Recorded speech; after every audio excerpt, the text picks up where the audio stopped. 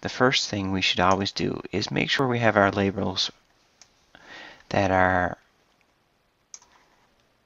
appropriate for this triangle.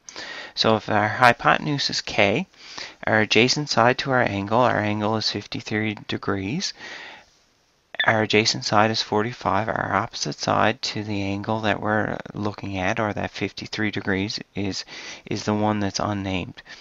So we have to determine what size or what length the hypotenuse is.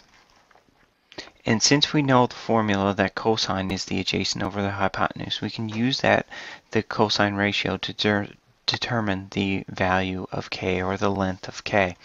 So if I grab my pen, we know that start filling in what we know. The cosine of 53 degrees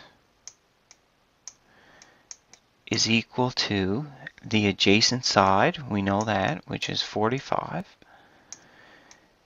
And the hypotenuse is our unknown. That's our variable, k.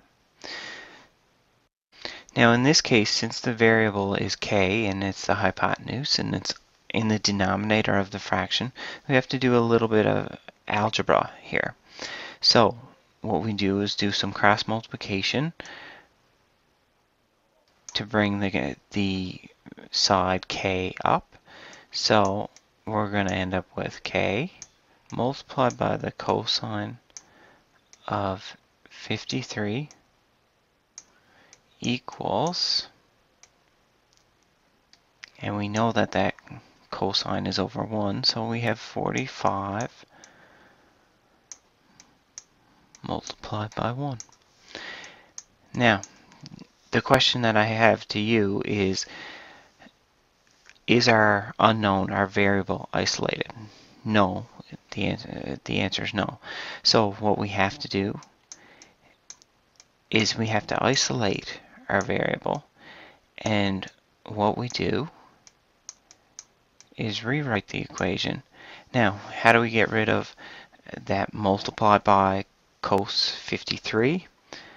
We divide by cos 53 degrees.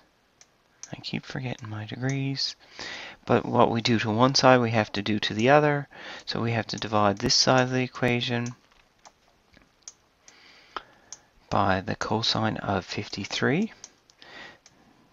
The cosines on the left, cosine of 53 on the left, cancel out, which means we've isolated the variable. So k is 45 divided by the cosine of 53 degrees.